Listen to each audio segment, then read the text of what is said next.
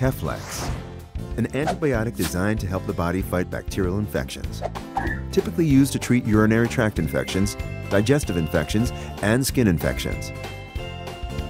The drug requires a doctor's prescription and has no age restrictions. The exact dosage varies depending on parameters of age, weight, and type of infection. Shake the bottle well. The drug can be taken on either a full or empty stomach.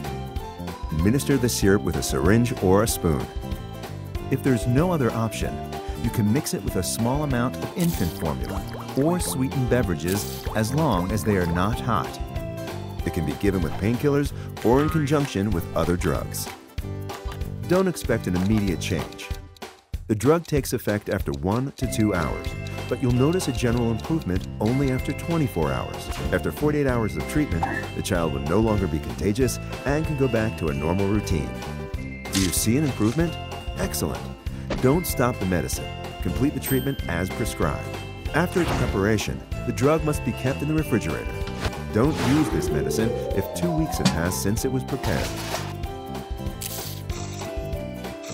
If you missed a dose, give it as soon as you remember. But note, if the next dose is less than 3 hours away, skip it and then continue according to schedule. If the child vomited the medication within the first 10 minutes of swallowing it, give another dose. Side effects.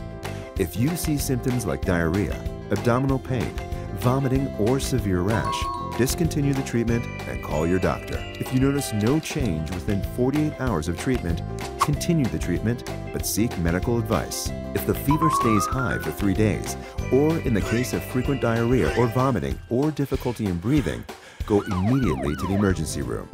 Have a speedy recovery.